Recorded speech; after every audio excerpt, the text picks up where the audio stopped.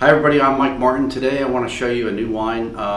It's called Picpoul De Pinet from Chateau Maurice, and this is produced down in the Languedoc area of southern France.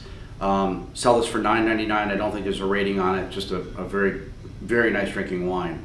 One of the interesting things about this wine is it is biodynamic, which means they harvest, they prune, things like this with the rhythms of the earth and the moon and the stars.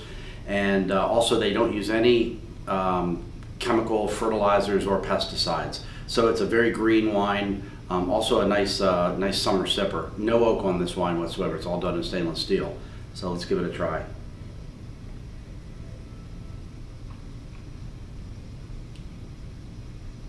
Very dry, very bone dry, crisp. It reminds me of a muscadet from the Loire Valley, in the sense that it's really crisp, has a little bit of lemon.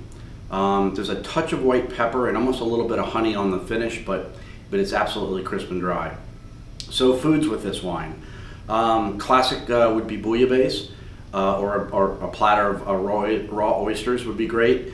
The winery had an interesting recommendation. They say, drink by the pool with or without swimsuit. Thanks.